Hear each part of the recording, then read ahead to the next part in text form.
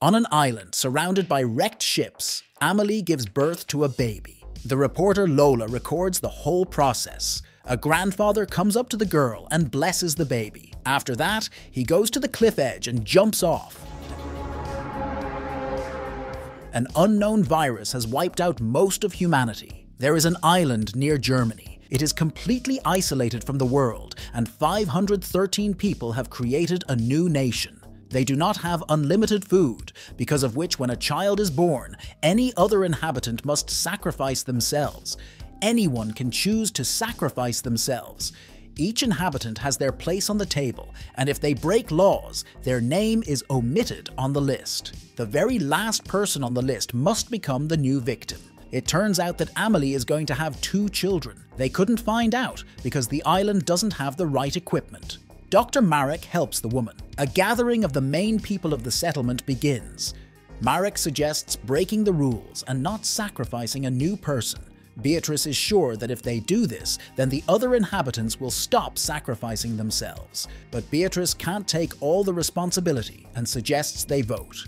Lola records a documentary about the birth of 2 children to Amelie. She reminds them that the last 3 people will be candidates for elimination. In 511th place is Christian. He is startled to see his name and tries to understand why he went down in the rankings. Christian says that he will refuse to jump. Then his friend Hendrik reminds him that the last time a man refused to jump, he was put in a steel cage and thrown into the water. In 512th place is Elise, who is considered useless because of her age. In 513th place is Etienne. He is simply called a criminal. Tomorrow, Marek, along with his son Linus, come to the military bunker. Marek tries to develop a vaccine for the virus, but he fails. He lacks medical equipment and new samples. Linus suggests going back to the mainland and collecting new samples. Marek thinks there is no point since the military has already searched most of the mainland. But Linus wonders if they are lying to them and have not actually been to the mainland. Their conversation is interrupted by Judith. They have to spread the cure around the island. They start by visiting Etienne's house. His wife Lisa is convinced that Judith is the reason her husband has dropped to the bottom of the list. She replies that Etienne stole medicine from her pharmacy, a serious offense. Lisa says he did it for her. Just as suddenly, Joachim knocks on the door and says he needs to pick up his watch. Marek realizes that Lisa is trying to bribe the votes. Lisa begs him to talk to Beatrice. He promises to do his best. At this time, Amelie wakes up to a strange sound. Elise is trying to steal her baby. Amelie immediately asks what Elise's number on the list is and takes the baby. Eliza swears that she would never hurt the baby.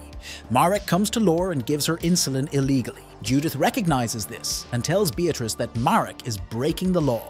However, Beatrice is not going to punish him. Judith must learn everything Marek knows. The boy accidentally breaks a can of food. Hendrik advises his friend to donate some food. Then he will get some extra points. Christian gives away his apple. The other woman also donates her food. Beatrice sees this and gives 1 point to everyone who gave their food. But Hendrik is a bad man. He offers Lisa to do a special task, and as a reward, she will get the food. Lisa calls him disgusting. Their conversation is overheard by other customers in the store, including Beatrice. She stops Hendrik and hints that she can't protect him forever. Before leaving, he calls her his mother. Marek returns to the lab. He opens the locked door and enters the room where he is holding Peter. He is a sick man who was brought from the mainland. Marek offers him a deal. Peter gives his blood for testing, and if he is cured, he will be allowed to live on the island. Peter says he's starting to feel better. Perhaps his vaccine is working. Marek wonders what is happening on the mainland. Peter says everyone there is afraid of each other. You never know if the person standing in front of you is healthy or sick. Meanwhile, Lisa goes to Hendrik's house to get food and does whatever he wants. But they are interrupted by an alarm alert. The mainlanders are trying to break through to the island. They are ordered to turn around and fire a warning shot. But that doesn't scare the people, and Hendrik kills them all. Captain Mia doesn't like that he started firing without her orders. Vote correction time begins.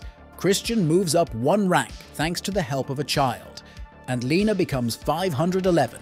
The residents vote to keep the second child, and Etienne will have to be the victim. Lisa stands up and calls Hendrik a rapist. Beatrice tries to interrupt the meeting, but the other women stand up in support of Lisa. Hendrik says it was all consensual. Maker supports the residents. No one should be above the law. Beatrice is forced to start the vote again, and everyone votes for Hendrik. However, Beatrice says that she will not kill her son. He will be banished from the island, and no one can argue with her.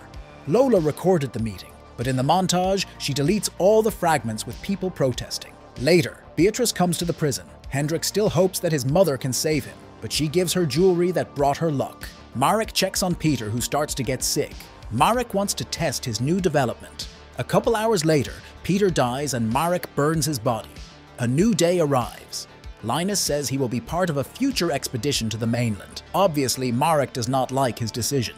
At night, Marek comes to Beatrice and asks her to forbid Linus to go to the mainland. Beatrice accuses Marek of being against her child, because of which he will not help Linus. Tomorrow, Marek asks his son to take care of himself. Hendrik will go with the military to the mainland, but he won't get a hazmat suit. While they are on their way to the mainland, the soldier tells them that they are in for a real hell, literally a zombie apocalypse. When the boat docks at the harbor, Hendrik is ordered to leave. Hendrik tells them that his mother has a hiding place, but the soldiers won't listen to him. On the island, Beatrice is called to the water supply building. They have a serious breakdown that could lead to the complete destruction of the water filtration. While fixing it, a woman finds a walkie-talkie and gives it to Beatrice. This surprises Beatrice since radios are forbidden on the island. She decides to wait for the chief engineer, Ulik. He says that the alarm was wrong and asks her to bring his wife to the island. Beatrice promises to think about it when there is a vacancy on the island. The expedition sails inland. Mia asks Linus to guard the boat. On the bridge, they meet the local count. Their conversation is interrupted by a man who wants to go to the island. The count can help him with that. These words are noticed by a soldier, and the man is immediately killed by the count's men. Mia gives the count crates of food, and in gratitude, he gives him medicine and crates of cargo. Linus decides to explore the town. He finds a group of locals. Linus doesn't understand why the people stick together in large groups. This makes the man laugh. He says that the virus is long gone. Linus is approached by Muhik. He has the flu vaccine. He knows of a lab with lots of medicine and working medical equipment. Linus doesn't believe it, and the man offers to take him to the lab. But before he does, he goes back to his shelter and shows a whole box of vaccine. He also wants to take refuge on their island. Just as suddenly, other people come out of the darkness. Mia's squad is attacked by the locals. A man manages to rip off his gas mask. Mia sees this and asks Heinz to stand in another part of the ship. They notice Linus is missing. Mia wants to find him, but the captain orders her to go back. Linus escapes from the shelter and notices a boat. He miraculously outruns the boat and jumps aboard, but his suit is torn. Muhik also jumps on the boat and asks to be taken to the island, but Mia kills the man. When the squad returns to the island, Linus is quarantined. He tells Marek about the guy who found the medical lab.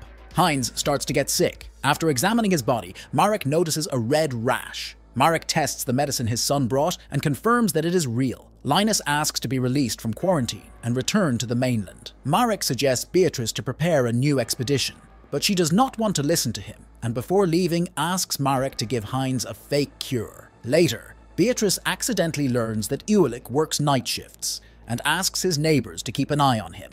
Marek injects Heinz with the medicine, and he instantly becomes ill.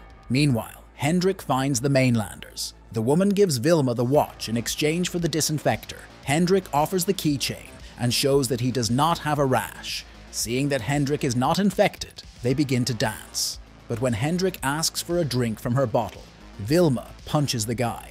She then takes Hendrik to her house. Vilma tells him that the count is the most important. Hendrik wants to talk to him to tell him some very important information. Late at night, he follows Vilma and finds out where she keeps her things. Then he kills the woman. Beatrice praises Lisa for her courage and offers to be her eyes and ears on the island, with the promise of a better life for her and her husband. Marek takes Judith to the lab to help develop a cure. She learns that the Count is sending people from the mainland. Judith finds this disgusting. Marek reveals that he is trying to modify a flu vaccine, but to find out its effects, he has to test samples on people from the mainland. Even though these people are healthy, they have the virus in liquid form, which they inject into the people from the mainland. This afternoon, Heinz died. because of which Linus hides that he also got a rash. During the town meeting, Beatrice reveals that Heinz is dead and blames Mia for the failure of the expedition. Mia says it's not her fault. A vote begins to lower Mia's rating by 100. Suddenly, Lola's daughter Fiona starts coughing. Her friends repeat the cough, and all the residents scatter.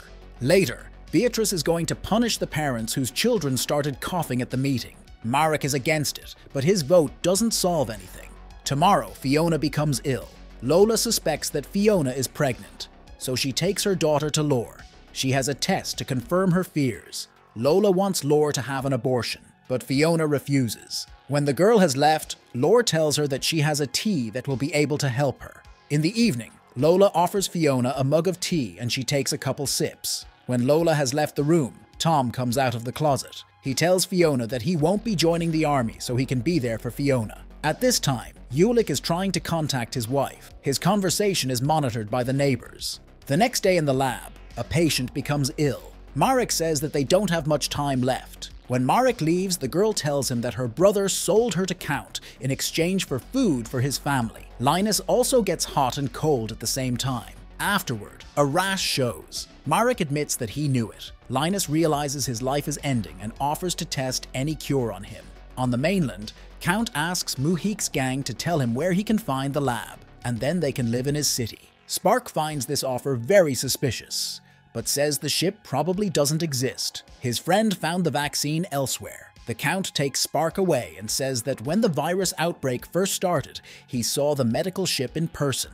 Spark is willing to tell the truth, but on one condition: the Count must help him get to the island. Spark also knows that the Count has a lot more medicine and medical equipment than they give to the island. The Count wants to take over the island and get the doctor to develop a vaccine in his town. The Count swears that Spark will get citizenship and his personal protection. Marek comes to Mia and asks her to leave for the mainland to find a medical ship. She says she has been forbidden to leave the prison. Hendrik bumps into the girl and asks her to tell him where he can find the Count in exchange for batteries. But it was a trap. They want to eat Hendrik. He yells that he has important information for the Count. The cannibals decide to use him to their advantage. They take Hendrik to the Count's castle. He says he is the son of Beatrice. He was forgotten on the mainland during the expedition. He also has to confess that Vilma is dead, but he didn't kill her. As a reward for the information, they get a jar of antibiotics. A new doctor's position opens up on the island. Evelik's wife comes to the interview. Marek asks a few questions, and Kaiso answers all the questions correctly. And the Count is going to talk to Hendrik in person. They tested his blood and found no virus in it. Apparently, he killed Vilma and Beatrice banished him. The Count doesn't like to be lied to. Hendrik offers to take the Count's army to the island. He knows the gaps in the defenses, so they can take the island. The Count accepts the offer. Electricity is generated on the island thanks to the windmill. Etienne will now work there. He finds a bottle of alcohol in the tools and gives it to his boss, Joachim. Only 2 people were able to make it to the second round of the hearing. Surgeon Daniela talks about her extensive work experience, because of which the islanders decide that the surgeon will be very helpful. Ulick shouts that he will return to the mainland to his wife, but Beatrice has no intention of letting him go. Today, their new resident arrives on the island, and with her, a gang of cannibals. Daniela settles into her new home and notices Evelik following her. Joachim gets very drunk and sees Evelik breaking a wind generator, but due to his heavy intoxication, Joachim stumbles and breaks his leg. The head of the military accepts Tom's choice, but his parents have to get a deduction in points. Joachim manages to survive. Marek offers to wait for the surgeon. Judith convinces Marek to start the surgery before it's too late. When Daniela arrives at the hospital, Marek has already amputated Joachim's leg. Daniela feels sick and runs out into the street. A little later, she has to admit that she's not a surgeon. The book from which Marek took the questions she had memorized by heart. Importantly, she has come to the island to save Marek and his son. Beatrice's days are coming to an end. Their conversation is overheard by Judith. She knows Linus is infected, and Marek is spending more medicine on him than he should. This is a gross violation of the law. Daniela attacks Judith, and after a prolonged fight in the back room, Judith is killed. Marek doesn't understand what's happening. Daniela can't tell the whole truth. But Marek must realize that there is a whole world on the mainland with living people. He must trust her. In 2 days, the island will be overrun, and Marek will have any resources for his research on the virus. He may even be able to save his son. Marek asks the woman to clean herself up while he cleans his room. Toward evening, they hide Judith's body. Fiona works at Beatrice's house. She offers to be her daughter. Beatrice also tells her that Tom is in prison because of his refusal to join the army. Fiona is not going to cooperate with Beatrice, and she is not scared if she ends up at the bottom of the list. Beatrice doesn't like being argued with and orders Fiona to clean all the toilets in town. In the evening, Tom's parents come to visit. They see bruises on his face, but he says that he accidentally fell. Ulick is also brought to the prison with a bloody face. The man doesn't like the fact that the military is beating the prisoners. Marek notices that his son is lying on the floor. He administers first aid as quickly as possible, and Linus is brought back to life. Tomorrow, Fiona becomes ill and faints. The tea caused her to lose her baby. Lola doesn't want Beatrice to find out. Beatrice wants to find out where Judith has disappeared to. To do this, she comes to Joachim and asks him some questions, but he doesn't remember anything. Then she decides to look around the hospital and finds a tooth. Beatrice immediately comes to Marek and accuses him of murder. He starts laughing and admits that he is the one who killed Judith. Beatrice can't kick Marek out anyway, as he is very important. But someone has to be guilty. During the town meeting, she accuses Ulick of killing Judith, and also tried to destroy the only wind generator. He denies any involvement in Judith's murder. In this case, Lisa has prepared false evidence. Beatrice asks Marek to reveal that he did a DNA test on the blood and confirmed that the blood belongs to Judith. But they are interrupted by Daniela. She takes responsibility for the DNA test. All the residents find Ulick guilty. After the meeting, Joachim comes to see Etienne. He is now in charge of the wind generator. Joachim believes that Lisa planted the alcohol on him on purpose. He starts crying, and Lisa offers to work at their house. Tomorrow, the military tie Ulick up and carry him into the water so that the waves can kill him. Marek returns to the lab and tells his son what he has been doing in the lab. At the beginning of the epidemic, Marek was returning home to the island. His wife Tessa worked at the local hospital. She was part of the vaccine development team. Marek came to the store where Beatrice worked. She allowed Marek to take some food and not pay for it. In the evening, he tells Tessa that the police have closed the ferry. Now she will not be able to come to the island. Laure worked as a nurse on the island. She prepared a room for the locals to analyze. Beatrice began to take charge. She ordered the employees to paint the glass. The store owner doesn't understand why they messed up his store and reminds them that he is in charge. Beatrice says times are changing. A little later, a line is lined up in front of the store. The clerk forbids anyone from entering the store. Now they have to give lists, and the employees will bring the order. Some people start to argue. This forces Beatrice to say that they have guns, and if anyone wants to start looting, they will kill them. In the evening, bandits take the store owner hostage. Beatrice immediately locks the door. Beatrice offers the employee a choice. They can let the robbers in, and then they will lose the entire store, or they will sacrifice the store owner. Everyone chooses the second option. Suddenly, the bandit accidentally kills a man, after which they run away. The next day, Beatrice meets with the island's chief of police. She says that she has created a local militia to protect civilians and proposes to develop a plan to protect the island from the outside world. The man thinks this is unnecessary, and then Beatrice shows the man who tried to rob the store. After a while, all the medical supplies are handed over to Beatrice. She assures Marek that her store is the safest place on the island. Lola was Beatrice's friend, which is why she got the job as a reporter. Beatrice allows Marek to take whatever he needs. Later, Marek meets with the mayor of the island. He considers Beatrice a great threat and proposes to get rid of her. A town meeting begins. The mayor assures the residents that they can survive and asks Beatrice not to forget that she is an ordinary citizen. Beatrice says that thanks to her militia, all the food and medicine is perfectly safe. Marek tries to tell them that it's not legal, and Beatrice starts manipulating the facts. The mayor assures the residents that the virus is not dangerous, it causes a common rash. But Beatrice is convinced that the world they knew is disappearing, and introduces a man who's been stealing supplies that should have gone to their children, and asks them to vote to expel him from the island. The police take Beatrice's side, and they all start beating the robber. Marek tries to save the man, but Beatrice orders the man to be pulled ashore so the waves can kill him. Tessa manages to decipher the virus. They have found patient 0. Riots broke out all over the mainland. People broke into the hospital where Tessa was researching the virus. They started killing guards and broke into the vault where they were keeping the infected man. Tess tried to explain that they wanted to find a vaccine, but people believed that it was the medics who released the virus, so they kill the girl and smash the lab, releasing a concentrated virus. Marek is watching, but he can't do anything. Beatrice comes to Lore and suggests making the island's population manageable. She notices the number 513, and Beatrice makes up a legend that their island can hold no more than 513 people. Lore doesn't understand how Beatrice will get rid of half of the island's population. Beatrice needs Lore's help, or she will go to the mainland. As a reward for completing the task, Lore will be given a lifetime dose of insulin. After a while, the bodies of infected people arrive on shore. Lore and Beatrice took blood samples. They injected the sample into a local man. A little while later, he started to feel ill.